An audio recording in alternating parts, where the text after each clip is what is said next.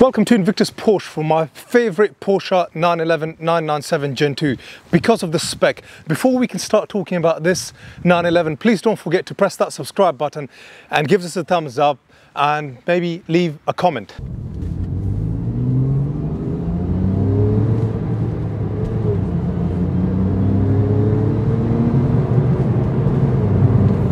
The Porsche 911 997 went through a mid-cycle refresh in 2008, and basically the whole car is sitting on a completely new basically suspension. Alloys, the coolant pipes have been redesigned. No longer do you have the bore scoring issue. It's got a PDK gearbox.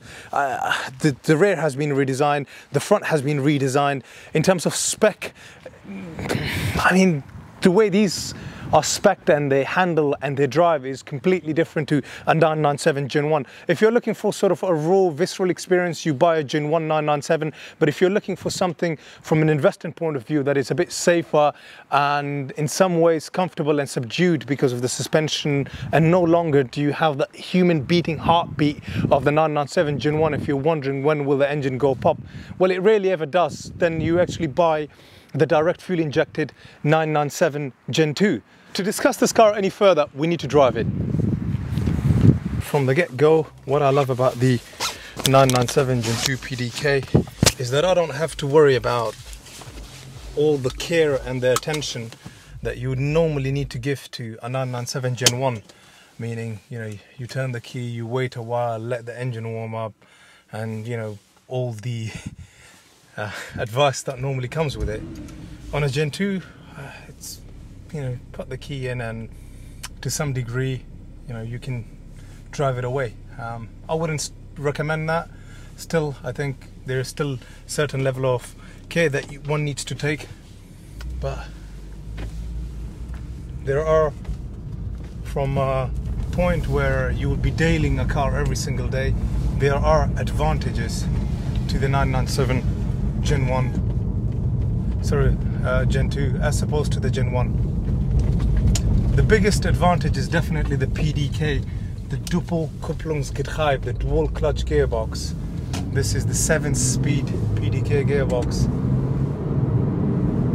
because immediately the car is so much more responsive and an absolute joy to ride. And if you are someone that will be sharing the 911 with your other half, then definitely worth getting the PDK as opposed to the manual. And you actually get better performance figures on the PDK as opposed to the manual. This has the 3.8 litre direct fuel injected engine.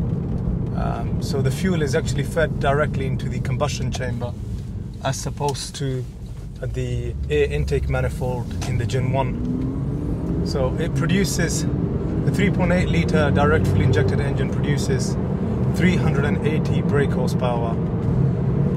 Quite torquey as well, 420 Newton meters of torque. And the 0 to 60 is in an incredible 4.3 seconds.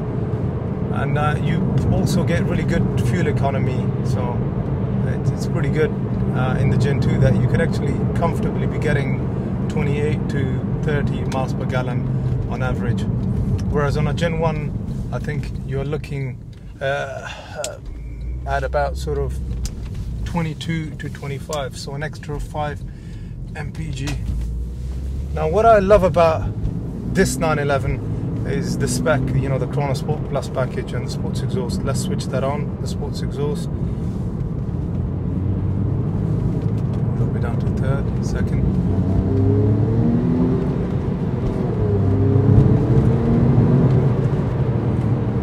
Immediately you've got this absolutely amazing sound that is produced by the PSC system.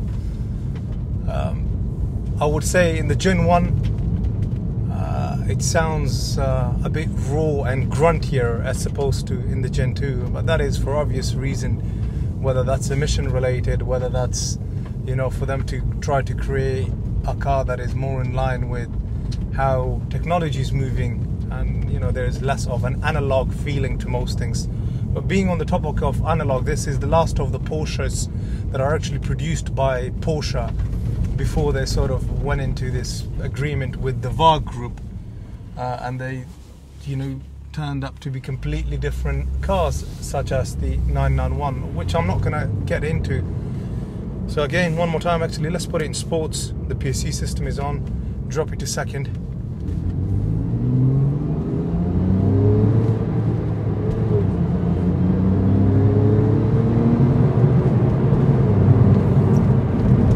Beautiful sound.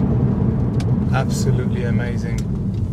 And the fact this has the sports steering wheel with paddle shifts, at any point should you want, you can actually drop down a gear or go up a gear, and when the computer brain realizes that you just want to cruise along, it does that job itself incredibly well by recognizing that the car needs to go into auto. I didn't actually have sports on earlier, so it's switched on now, and the PASM is activated now as well, but you can actually switch off the PASM the minute you press that sports button. Because of the Chrono Sport Plus package, you actually have a bit of an uplift, or I would almost call it a stage 1 remap.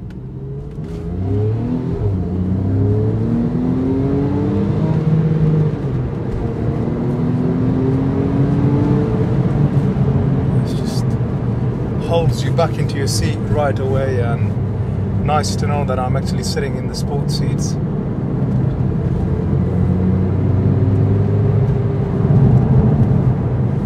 I mean, spec-wise, this is literally the perfect spec Porsche 911.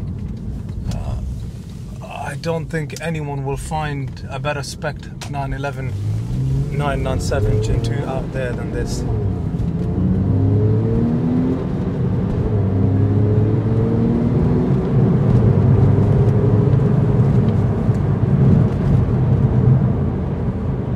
The 997 really is got this classic look to it in terms of how the headlights look, and just the styling, the body styling of it is like,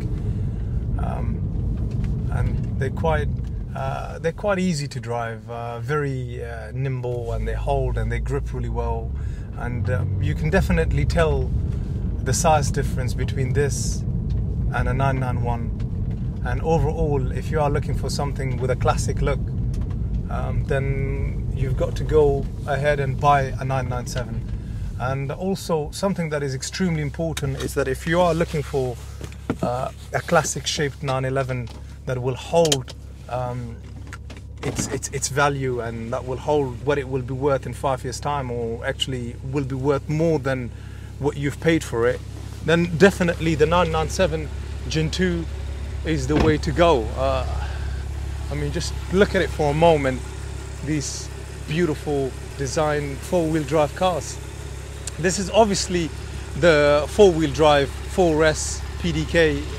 If it wasn't for the ducktail, you would have had that long bar at the bottom, but I would rather have it with a ducktail because of the history of it and how this car is paying homage to the sports classic. And I don't want to be jumping into the second topic as of yet, because we are yet to talk about the exterior in a minute. If you're wondering what this is from an exterior spec point of view in terms of the color scheme, this is paying homage to the sport classic. That's a quarter of a million pound car. It went through this transformation with RPM Technic approximately 2 to 3 years ago. Four owners ago, and he literally put a lot of money into this. The wrap is done in the sport classic grey. It's got the 19-inch 911 997 generation 2 turbo alloys. Everything is done to perfection. And in terms of the original base color of this 911, that is in seal grey. Really, the magic of this car is what you find on the inside. You pretty much have everything you would want in a 911. I don't think there is another 911 997 Gen 2 better spec than this.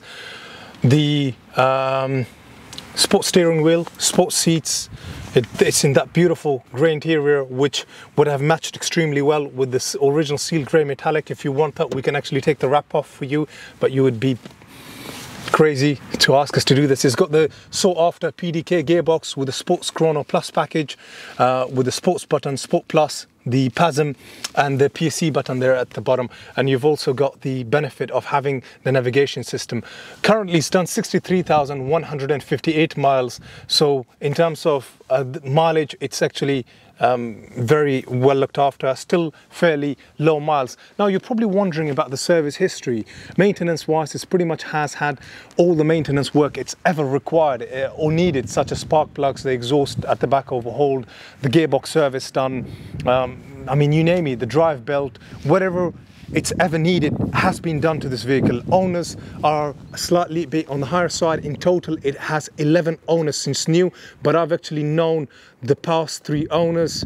So 3 owners ago, our customer Stevie sold it to us. It went to another customer of ours, John, who upgraded to a 991 GTS, then went into my most recent customer Daniel, who brought it back into us because he needed some money for some investment opportunities. So all in all,